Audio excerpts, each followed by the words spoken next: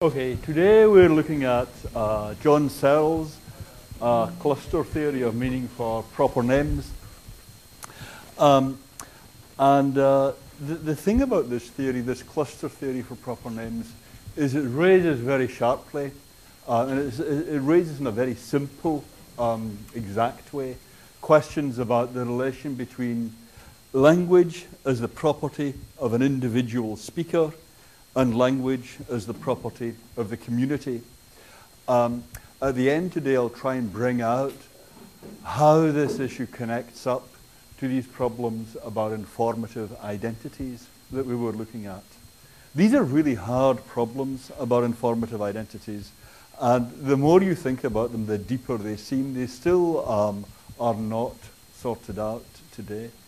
But let's start out with this question about language as the property of a society versus language as something to do with the individual. When you watch a child learning language, it's very natural to think what's going on here is that the child is taking on board something that exists antecedently to it. What the child is doing is taking on board something that's a joint social construction, the product of many generations of work, and the way the child takes on board that language is what's giving it the capacity to think at all. You only have your capacity to think at all because you've taken on board some of the shared language. That's what thinking is. So it's essentially an individual participating in a collective enterprise. A bit like having an economy and having money. It's not as if each of us can individually have money and then we kind of think, well, wouldn't it be good to get together and swap our money and things around? Money is essentially something social unless you have a society that all are using money. You can't do it. You can't do money on your own. Robinson Crusoe on a desert island has no use for money. You can't have money. It makes no sense. And it's natural to think language is like that. You come to have a mind only by taking on board some portion of the shared language. And if you think of it like that, then thought is the interiorization of language. Thought is just what you do when you take on board a bit of this ongoing social institution. I mean, of course, you can juggle with your thoughts in private without letting anyone know what's going on. And similarly, you can juggle with your money in private without letting anyone else know what's going on. But you might not tell anyone about your tax returns, for example. Still in all, what you're doing there is doing something private, non-viewable, that is essentially involving some public commodity. Alternatively, though, and although I say that's a natural and very powerful perspective to have on language, is not actually the standard view in cognitive science and linguistics today. An alternative and natural view is that you should think, also a natural view, is that you should think of language as essentially an individual matter. After all, when you think, what are the drivers of language? Well, it's got to be the individual brains. I mean, each individual brain has to be playing its role in driving the social construct of language. So each of us has on their own to have their own individual grasp of the language. You and I can understand the language in different ways. If you come from somewhere different to where I do, your language may be quite different. It may be more or less different, and we may have to negotiate a bit. Oh, by this you mean that. We may have to talk around a bit what we mean by individual words. And then when you think of it like that, the shared language, the language that, say, all English speakers have in common, from New Zealand to Scotland, that's really just a matter of overlapping individual ways of talking. there isn't really a prior construct there. What all that happens is that we aim to have reasonable conformity with each other in the way we talk. An extreme version of this view was given by Lewis Carroll in Alice in Wonderland. Is that Alice in Wonderland or Alice Through the Looking Glass? Look? Okay. Okay. Well, okay. I will look up the reference. Well, when I use a word, Humpty Dumpty said, in a rather... It's Through the Looking Glass.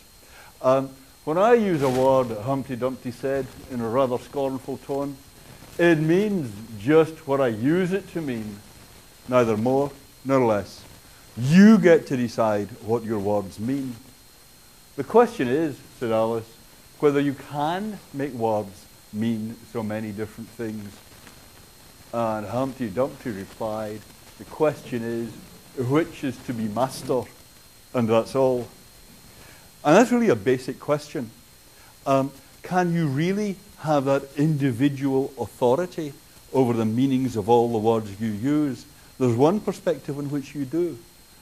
It's only that for practical purposes it's useful to bring that into line with what everybody else says. On the other hand, the alternative perspective is you no more have authority over what all the individual words you use mean than you do over what the individual pieces of money you use are worth. That's not in your own individual control.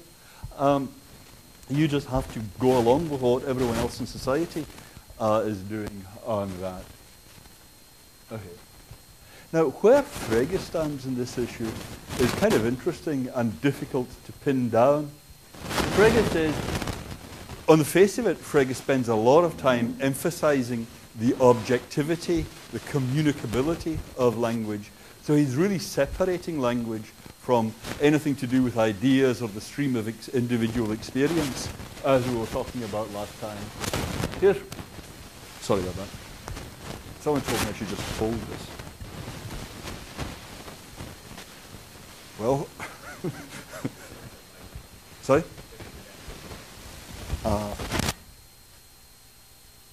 Okay. Okay. Cautiously. Okay.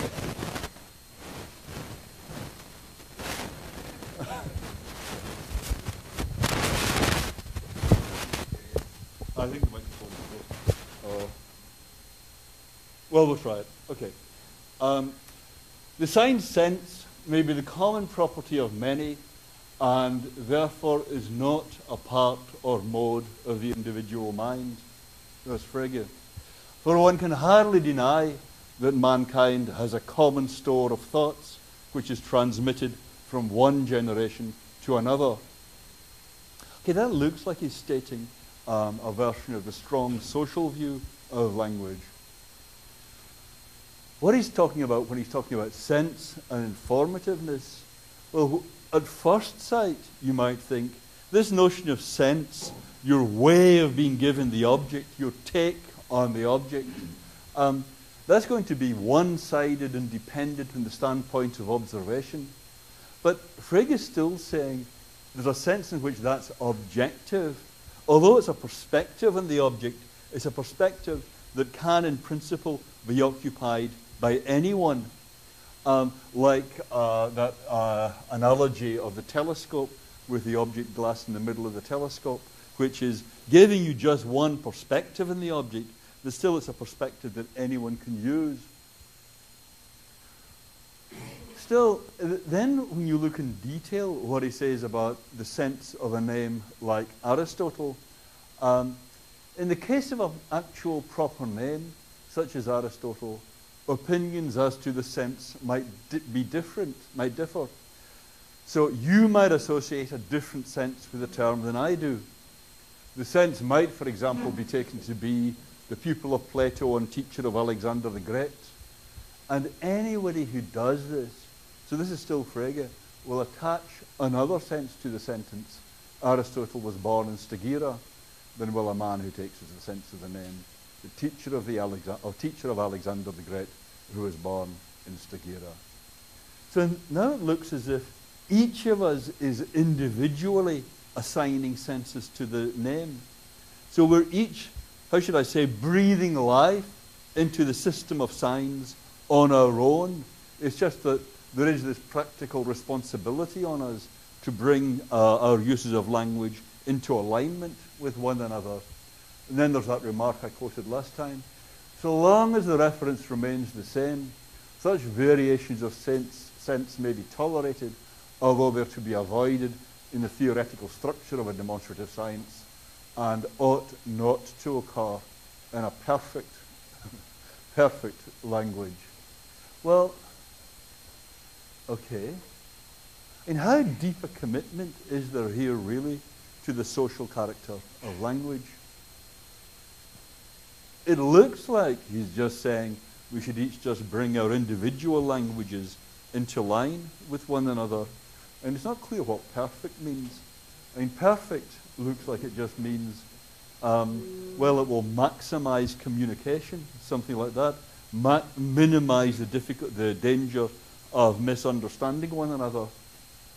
If that's all it means, then he doesn't actually have any deep commitment to the social character of language. He just wants us to bring our individual languages into line with one another. Okay, so that's the background issue here. Is language essentially social, or is language essentially individual, and there are just practical advantages to bringing our individual idiolects into line with one another? Do you have any immediate hunches on that?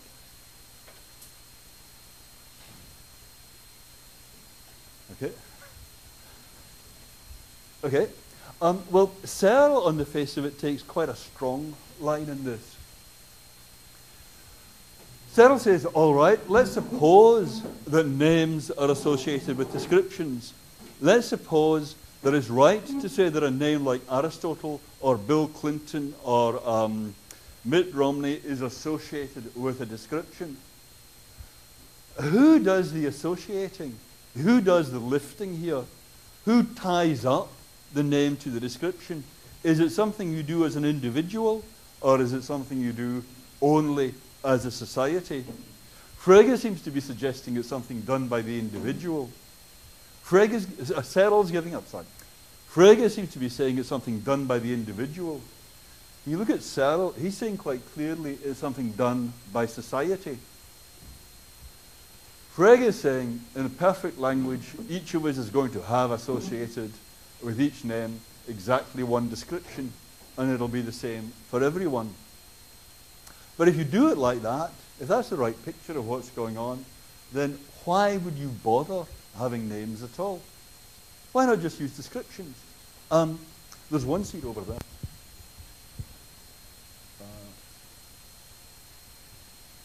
Is that one right in the corner?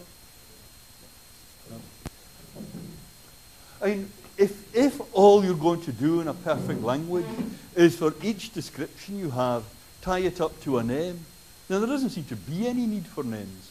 I mean, it would be better just to use the descriptions. And admittedly, some descriptions might be a bit long, so you might have a name as a short form, but that would be it.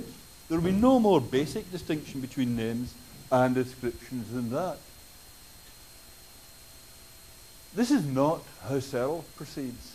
Searle says, suppose we ask users of the name Aristotle to say what they regard as certain essential and established facts about him. Their answers would be a set of uniquely referring descriptive statements. So you're looking at what the users, plural, are doing here. And that's how you get the cluster of descriptions associated with Aristotle. I mean, you might not ask just anyone. You might say, well, let's ask regular people. But you might think, well, there's some special weight goes in what experts say about who the name Aristotle, what descriptions you associate with the name Aristotle. I mean, most of us would say, well, I don't know that much about Aristotle. You should really ask someone in classics. That's where you'll find out. And with most names, you might say, well, really, I know a little bit about Mitt Romney, but for a full description, you should really ask some politics junkie. With most names, you'd want to say, everyone in the community gets a vote, but not all votes are equal as to who this as to what descriptions we associate with the name. And Seale says, however exactly this goes, you draw on the whole community in giving due weight to the fact that some people are regarded as experts. And you get that cluster of description associated with the name from the whole community, and that's what fixes the reference of the name. So there might be some room for negotiation here, some indeterminacy about which descriptions are in this cluster. If you say, if some people say, well, Aristotle was Roman, should that go in? You know, do you just say, well, what do they know? They get outvoted by everyone else. There might be some indeterminacy as to who you call an expert, who you count as an expert in Mitt Romney, for example, and how many of those descriptions an object has to match.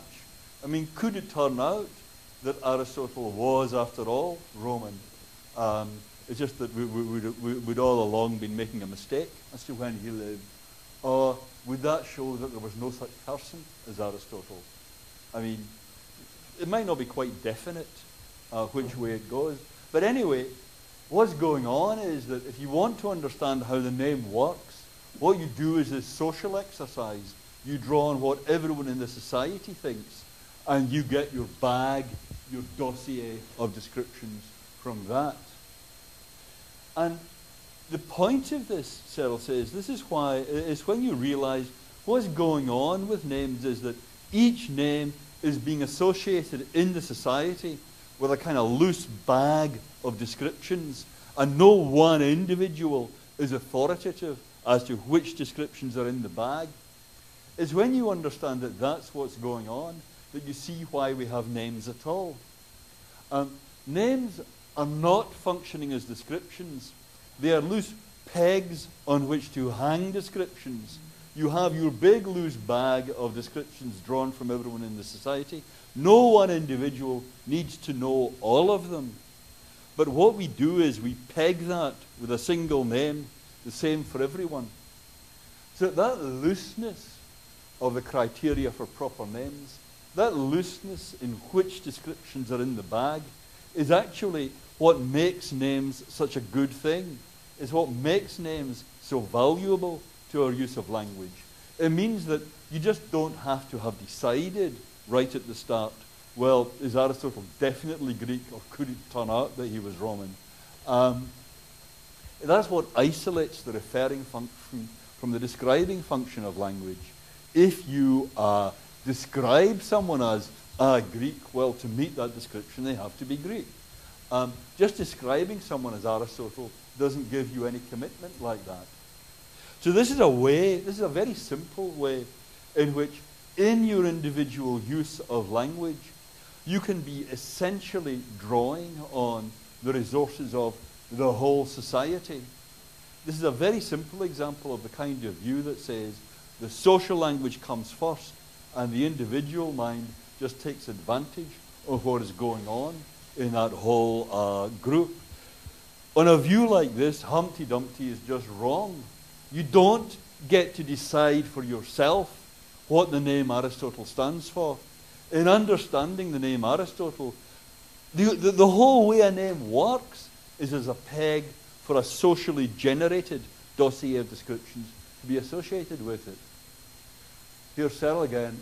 The uniqueness and immense pragmatic convenience of proper names in our language lies precisely in the fact that they enable us to refer publicly to objects. That first two I think I just typed mistakenly. Lies precisely in the fact that they enable us to refer publicly to objects without being forced to raise issues and come to agreement on what descriptive characteristics exactly constitute the identity of the object.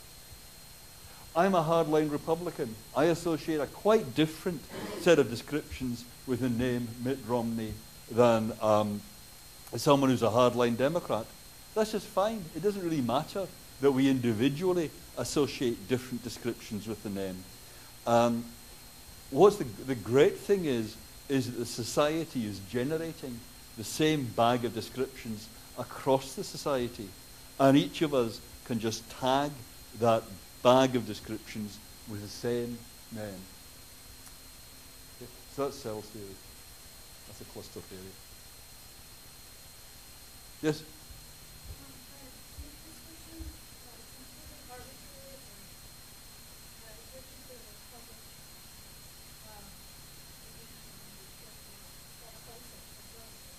Are the descriptions completely arbitrary, or is there some public agreement on what they are?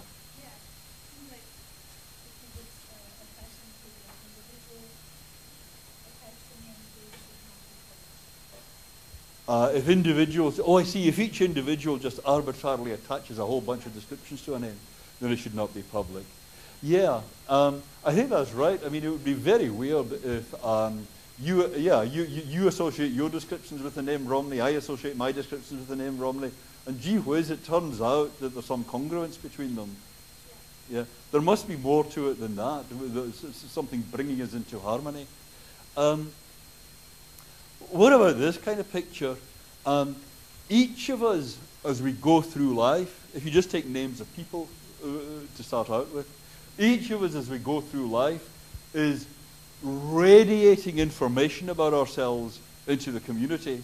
Some of us generate more than others, but most of us, I mean, if you're well known enough to have a name, then you must have generated a little bit of interest, you must have generated a little bit of information into the community.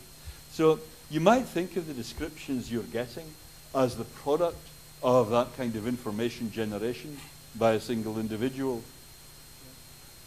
I mean, presumably that's what actually goes on.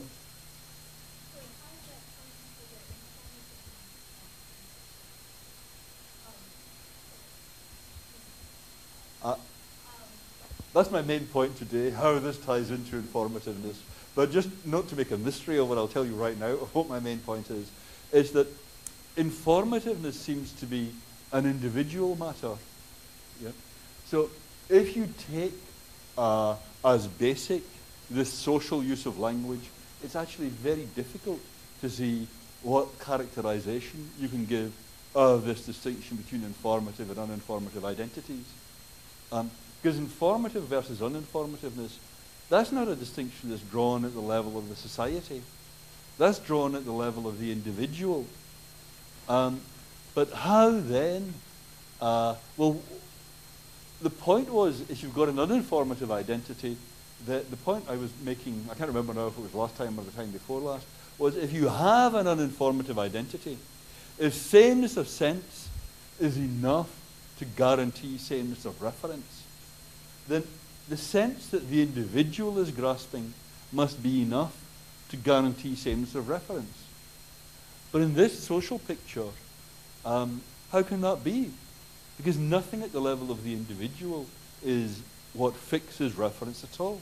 Reference is being fixed at the level of society. Is that addressing your question? Yeah. Yeah. I'll try and say more about that in a minute.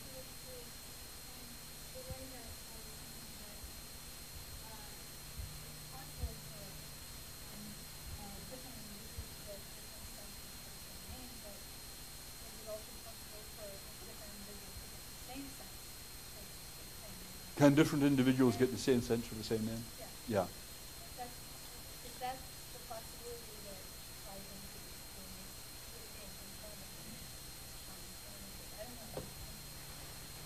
the question? Yeah. Well, we're actually going to spend a little time on questions in just that area today and next week. Today and, what day is today? Monday. Today and on Wednesday. Assuming today is Monday. I'm sorry, some questions I know the answer to, some I'm not so sure about. Sorry? Oh, well, yeah, well, yep.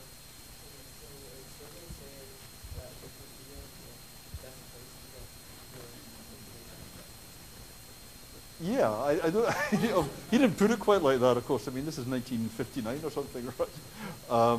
But that's actually not a bad way of putting it.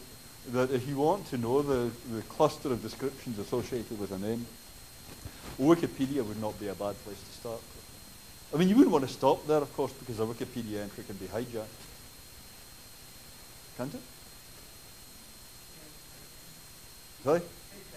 They check it a lot. Okay.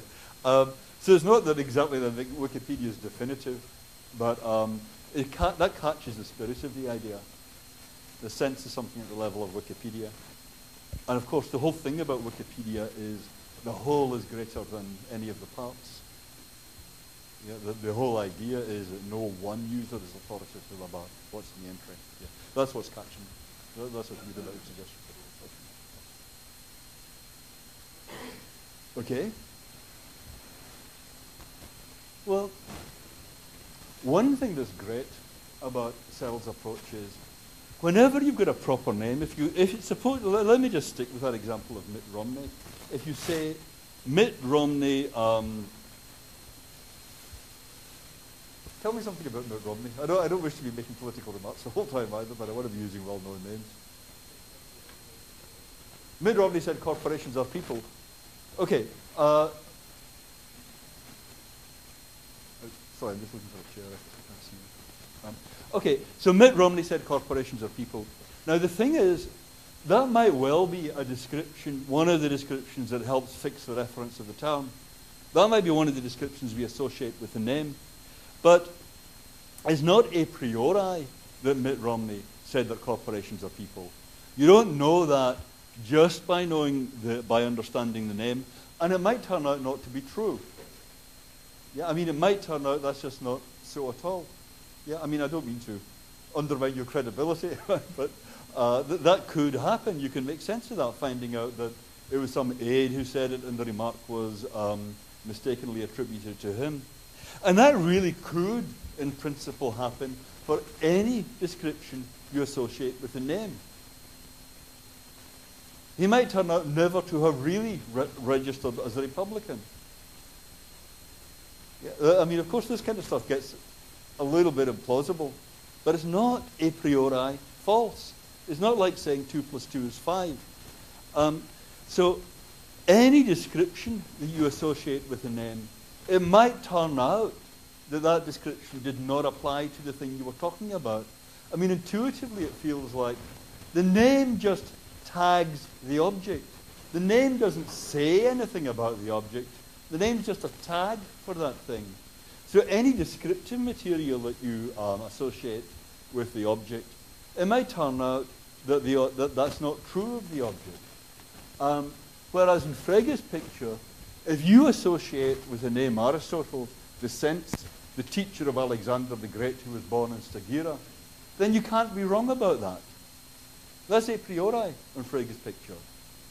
But of course, once you think about really how we use names, the name Aristotle is just a tag for this guy.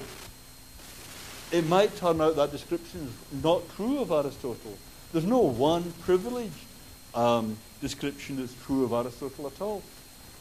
And Seale's picture gets that because all you've got associated with the name is this loose rag bag of descriptions. So if a name is getting tied up to an object by being associated with a sense, and the sense just is a description, then the description can't be false of the object. That doesn't make any sense.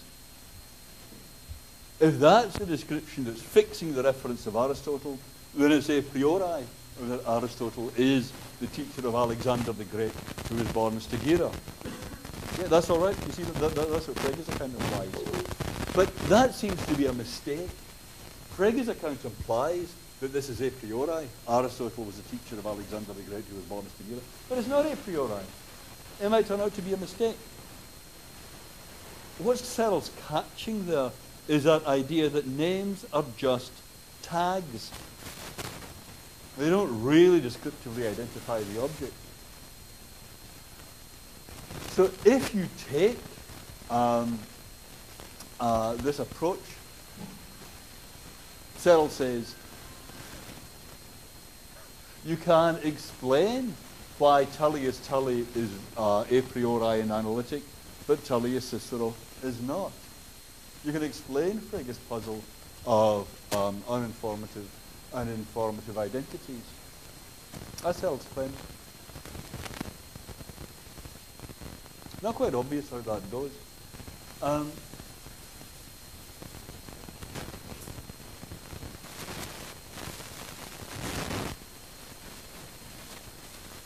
sorry, what's happening? Oh, yes, right. I'm sorry, I misspoke. Frege's approach explains why Tully is uninformative and Tully as Cicero is not. Because you have the same description associated, fixing the reference of Tully here, and the same description that you associate with Tully on the right, and you have the same description fixing the reference both times. Therefore, the identity is going to be uninformative. If you yourself associate different descriptions with Tully and Cicero, then the description is going to be uninformative. Right, that's Frege's account.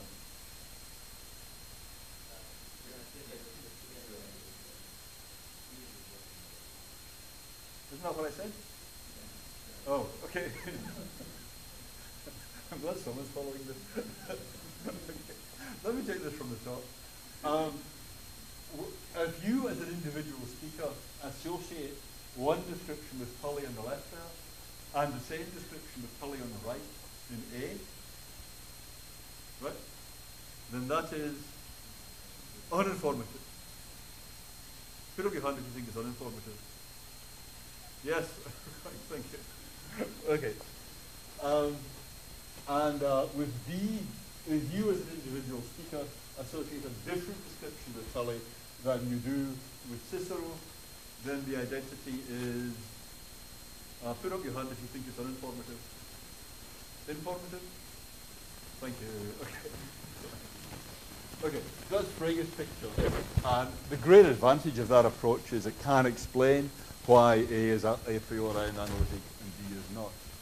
Yeah? But now, the drawback is, the thing that's getting you that advantage there also is implying that remarks like this, Aristotle is a teacher of Alexander the Great who was born as Stagira, is also implying that that kind of remark is a priori and analytic. And what I've just been suggesting and what Seale is saying is, remarks like that are never a priori and analytic. It could always turn out that you were wrong about that kind of thing, just as it could turn out that you were wrong in thinking that Mitt Romney said that corporations are people. You might just make a mistake. You're still tagging the object, all right.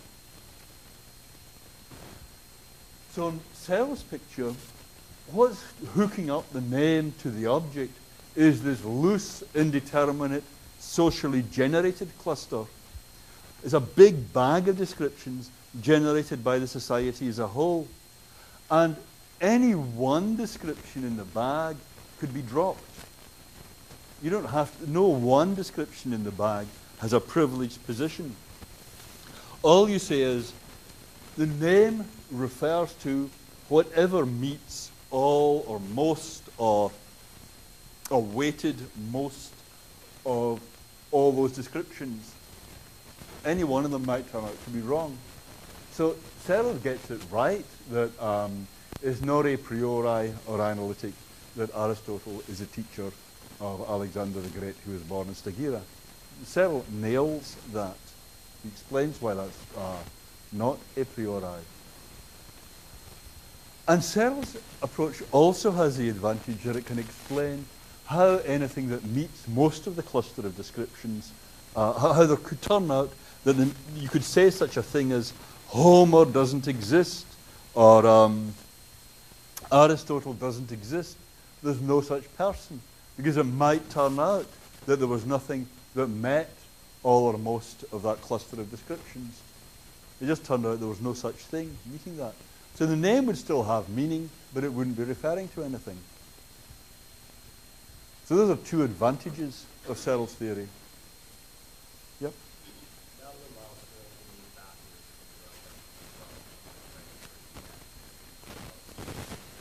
Uh-huh.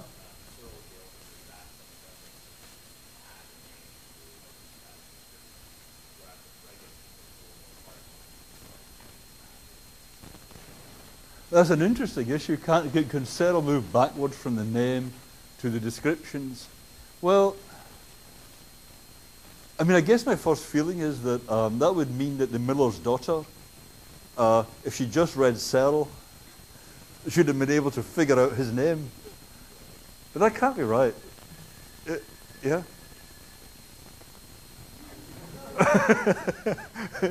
Is that a soundtrack?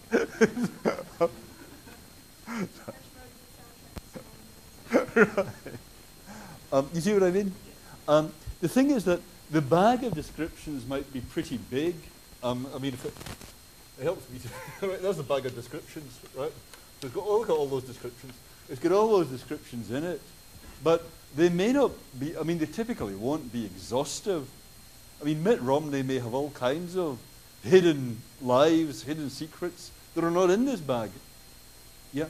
So there may be the Mitt Romney known only to his family and closest friends.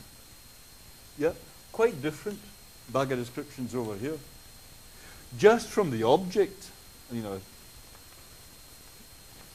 just from the object, you can't work back to which bag of descriptions it is. Yeah.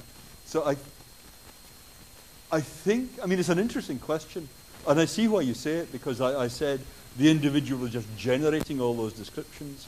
But any of us who has a hidden life that many people don't know about, I said, you know, family and closest friends, but maybe even they don't know.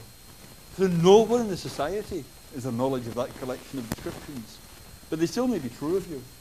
Okay? So you can't tell just by looking at the object which bag of descriptions are going to be radiating in the community.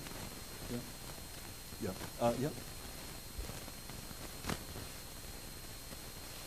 One, two.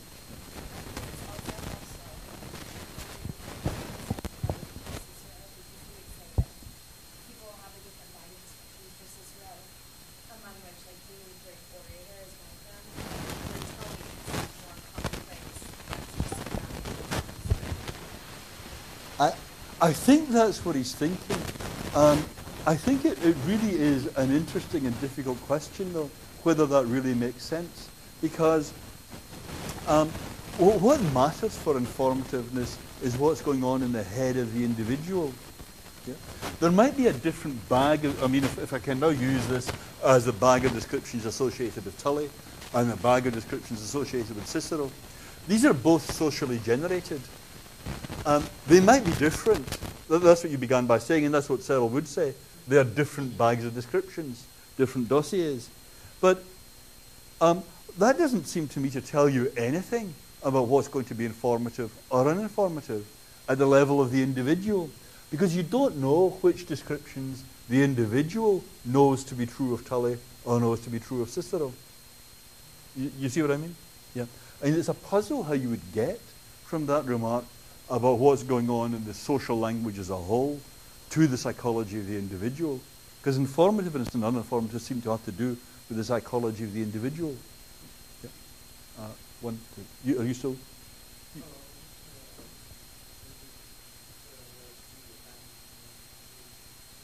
What was the first one? Good question. I said Seale's account had two advantages. I think I was only saying it had one advantage. I may have... Oh, no, two advantages. Sorry. One is why this kind of remark isn't a priori or analytic. That's all right? It's not. And Seale explains that, and Frege doesn't.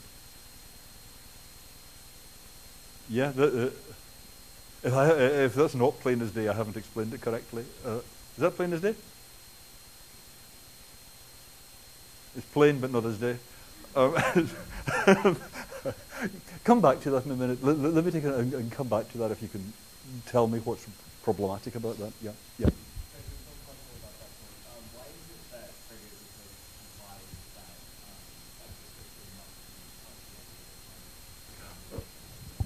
Okay, it's only analytic conditionally on that being the description you associate with the name Aristotle.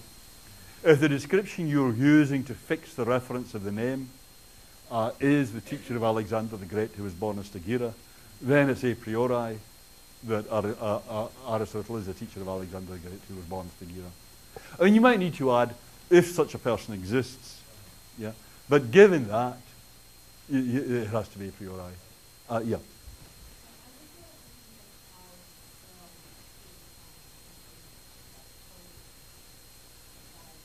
Right.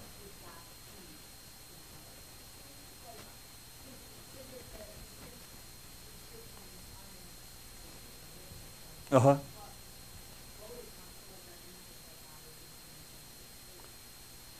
I think I think this is fair. You should look at the text and check that I'm right about this.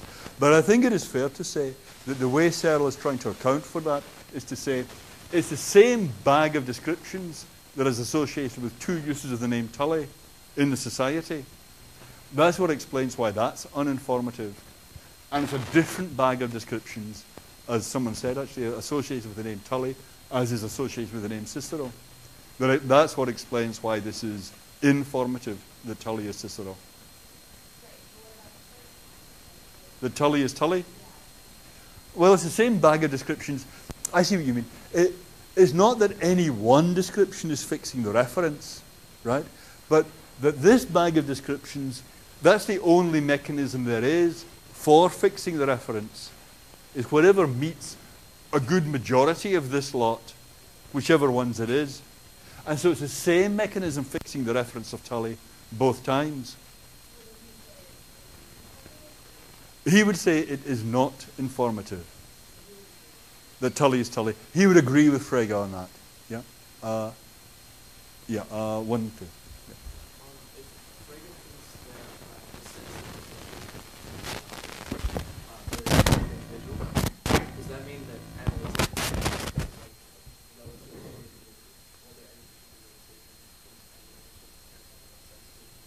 That's right. I mean, for Frege, if you associate the description, the teacher of Alexander the Great who was born in Stagira, with the name Aristotle, then this will be analytic. You just read that off from the meaning of the name. If I associate the last great philosopher of antiquity as my description for Aristotle, as my description that fixes the reference of Aristotle, then this will not be analytic. Yeah, because it could be that the last great philosopher of antiquity was not the teacher of Alexander the Great and born in Stagira. He is okay with that. That's what he says about variations in sense can happen, but he says sternly it wouldn't happen in a properly regulated language, right? We should be keeping things in line, but it seems like if we don't, which we actually don't, he says, then it'll be relative to an individual what's analytic and what isn't. 1, 2. Yeah.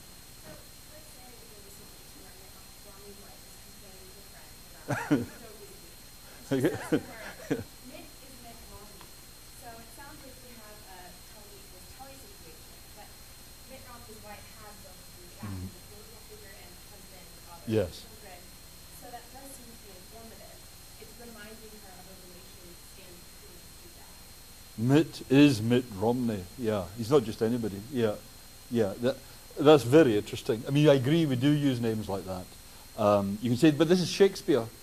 If someone says something irreverent, yeah. Okay, so what do you say about that?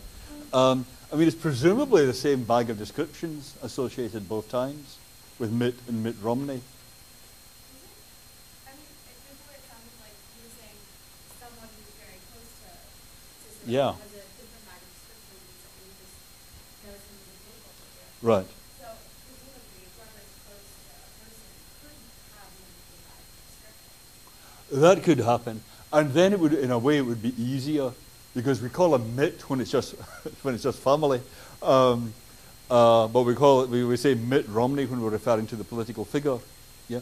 The trouble with that is there's going to be all kinds of overlap between these two bags in that kind of situation. So it's not going to be a cleanly distinguished set of dossiers. Yeah. Because after all, what about your second cousin? You see what I mean? Where Mitt is not just family exactly, because he really gets most of his information about Mitt from the papers, but he's also a little bit of an insider. You see what I mean? Right. Yeah. So that requires that we say a person who only has one bag for each individual they're referring to, then sentences like Mitt and Mitt Romney can't. That's right. I mean, It may be that they don't really make sense. It may be that they're really uninformative. It's rather that, I mean, the importance of them is not so much in what they explicitly state, as in, you know, why would you say that? You see what I mean? If I say, look, Shakespeare is Shakespeare, or if I say, total war is total war, then it's not, or, you know, victory is victory, then it's not that these are informative identities exactly. It's just that in my saying them, I'm trying to remind you of what we're talking about here. You see what I mean? So sometimes it could be that stating an uninformative identity is actually having a valuable point, but not because it's communicating something substantive. So but I think the situation's interesting and complicated with these kind of examples. Well, things are hotting up. I do want to get to the end here, but can we just have 1, 2, 3, and just say this, and ask your question quickly, and I'll try to give a short answer rather than going on for half an hour. Yeah, yeah.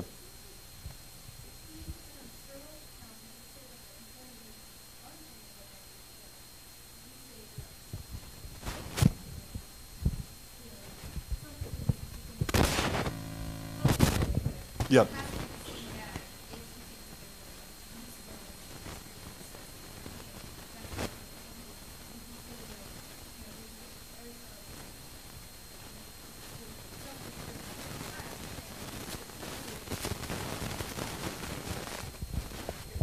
Yes.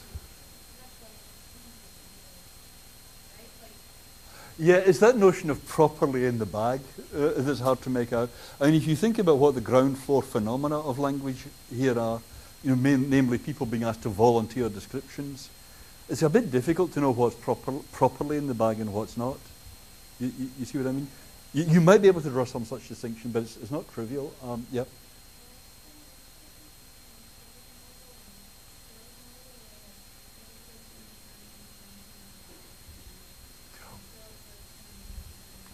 Yeah, they look, the way I draw the picture, they look very similar.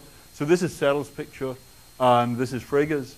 Yeah, the difference, the big difference is, this is generated by an individual, whereas in Seale's picture, this is generated by the society that's using the name. Yeah, so Frege's picture is a Humpty Dumpty picture. I get to decide what sense my sign has. Seale's picture is the exact opposite of that. You just have to hold yourself responsible to this publicly generated set of descriptions. Last one. Yeah. You said that the bag of descriptions have all of the things in family so the bags of descriptions are overlapping in ways where you can find identity through a long process where one, like Dead Bobby's wife and a hardcore demographic person have two very different bags of descriptions. Yes. Because that family resemblance through the series, it makes sense that they some way. So we didn't draw descriptions in one bag, how do we move the family resemblance to the other? Yeah. It's a very natural idea to have. If you've come across Wittgenstein's idea that what all games have in common is not any one thing. You can play a game of cards, you can have a swimming contest. They're all games, but what do they have in common? Do they all involve water? No. Do they all involve teams? No. There's no one thing games have in common, just crisscrossing resemblances. So you might think that about these bags of descriptions. Yeah, it really is an interesting idea and worth pursuing that. The only quick comment I would have on that is that when Wittgenstein was talking about family resemblances, he was talking about the things we're talking about, you know, the games out there in the world that we're talking about. Whereas here, we're not talking, I mean, the thing we're talking about is Mitt Romney, or whatever it is, yeah? And, I mean, of course, Mitt has family resemblances to the rest of his family, but that's not what you mean, right? You're talking about something at the level of sense, yeah? And so it's just different to what Wittgenstein meant. Wittgenstein was talking about something at the level of reference, at the level of what we're talking about. So that's just something to bear in mind. Nonetheless, what you say is worth following that up, I think.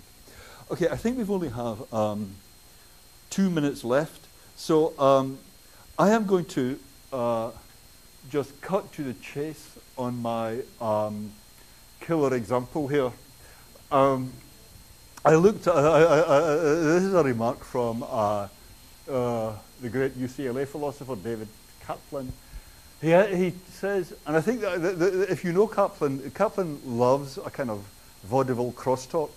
And you can just imagine you get an insight into the home life of a great philosopher here. My mother's primary care physician is Dr. Shapiro.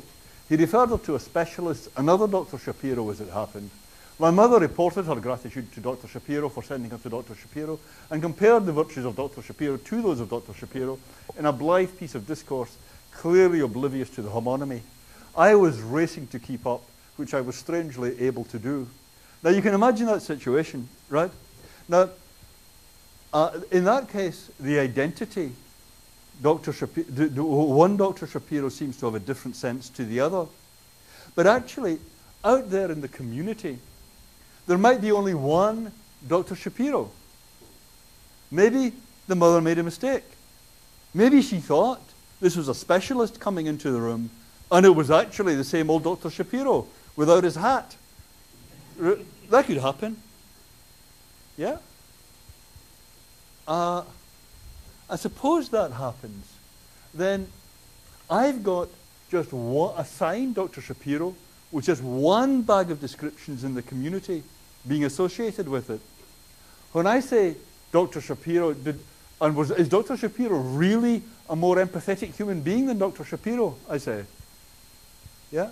Then I'm actually tapping into the same bag of descriptions twice. I just don't realize that I am. That could happen. I will give more examples next time. But for right now, the point is that this account of the meaning of a name seems incapable of recognizing that it could happen informatively. That you suddenly say, it's the same man. Dr. Shapiro is Dr. Shapiro. And that could be informative. More on this on Wednesday. Okay, thanks.